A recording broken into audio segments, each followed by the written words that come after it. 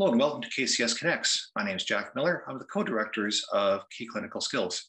And KCS Connects is our way of helping to connect you with some of the research that we believe will make a difference to your clinical practice, hopefully on Monday morning. This issue of KCS Connects looks at a recently published article in BMC musculoskeletal disorders, and the researchers are primarily from the Kingdom. What they looked at is differentiating migraine, cervicogenic headache, and asymptomatic individuals based on physical findings. And this was both a systematic review as well as meta-analysis. Now, a little bit of background about headaches. The International Headache Society does tend to subclassify headaches into two major groups. First of all, primary headaches, where the source is in the head itself. And a good example of that would be migraine. And then secondary headaches, where the source of the headache is not in the head itself. And again, a good example of that would be cervicogenic headache. More background here is that there's a lot of overlap between cervicogenic headache and migraine. For instance, they both tend to be unilateral in their presentation.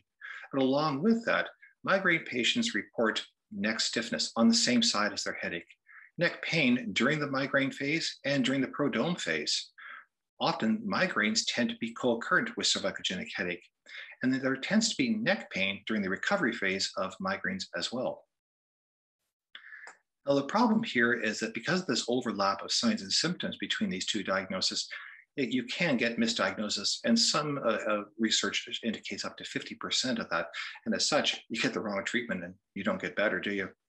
And the reason for this overlap tends to be this convergence of both cervical as well as trigeminal input into the trigeminal cervical nucleus. And as such, neck pain can be experienced in individuals who get migraines. And along with that, headache can be experienced for those individuals with upper cervical dysfunction. Now, the methods that they tended to use here is, first of all, they start off with over 11,000 articles, and they use the Quadrus 2 tool to pare that down to 62 articles for their systematic review and 41 papers for the meta-analysis. And these are all studies that looked at the diagnostic accuracy of clinical testing for migraine, cervicogenic headache, and asymptomatics. And some of the tests that they looked at are listed for you over there on the table on your right-hand side. Now, the results that they came back with is, first of all, the flexion rotation test is a useful tool for looking at mobility to be able to help differentiate between cervicogenic headache and migraine. Along with that, the craniocervical flexion test, now looking at motor control, can again help us separate these two diagnoses. These tests are safe, reliable, require minimal training and equipment, but you can get a lot better with the proper instruction.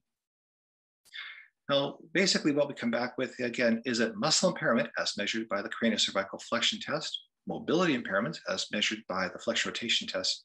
These tests have best sensitivity and specificity for separating out cervicogenic headache and migraine.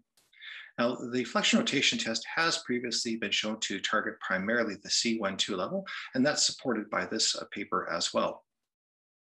Now, if you'd like to learn more about this particular study, come visit us at www.keyclinskills.ca and access our research review library, where the full review of this paper is provided for you, as well as free access to a relatively large library.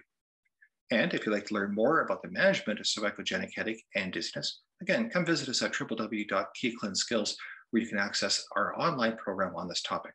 Thanks for your time.